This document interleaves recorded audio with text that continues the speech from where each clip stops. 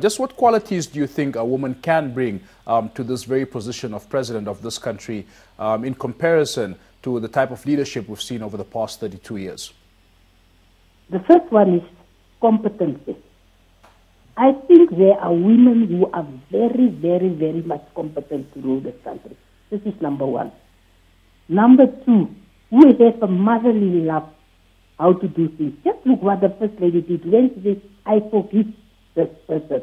So there's no hatred in us. For us, it is about the country, nothing more, nothing less. So competency, we agree there must be competency. But why is it that people are overlooking the issue of competency? There are so many qualified and competent women in this country who can occupy that position. We are not saying just pick any women. It's not what we are saying. We are saying bring in a competent woman who I believe there are a lot of them in this country. Yeah. And we are also saying, I think women are less corrupt than men. So why, if you look at all these stealings and things, who are stealing? Who is so corrupt? It is the men.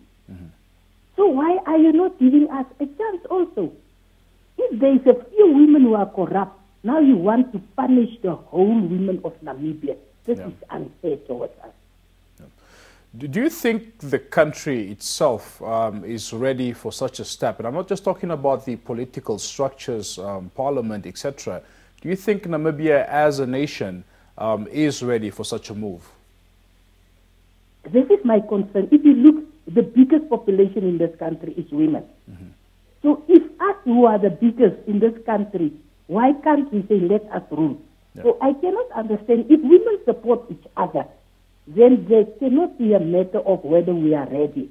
It is us who must support each other and say, yes, we are ready. It is not about, no, the society is not ready, with Namibians are not ready. This all depends on us women, what we are saying. But if a woman is saying we are not ready, then it means you doesn't think anything about your sister. It means you don't trust your sister. But you know where does the conflict come in?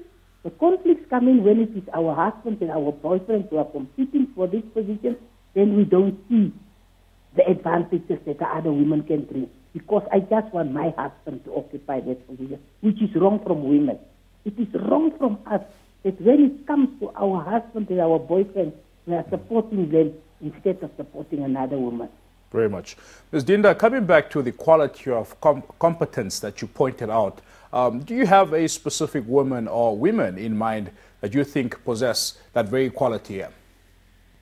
I don't have anyone in mind because there are too many. So I will not be specific and say that woman and that woman. No, there are too many. We must just look for them, seek for them, groom them in these 2 years, make sure that we will very much make sure that everybody knows about the qualities of these women. But they are there. I don't want to be specific because I don't want women to be labeled, no, Dienda's campaigning for that person, Dienda's campaigning for that person. No, it is just a matter of principle that I'm saying we are ready. No matter who the candidate is, I'm saying we are ready. And we do have women who qualify to lead this country.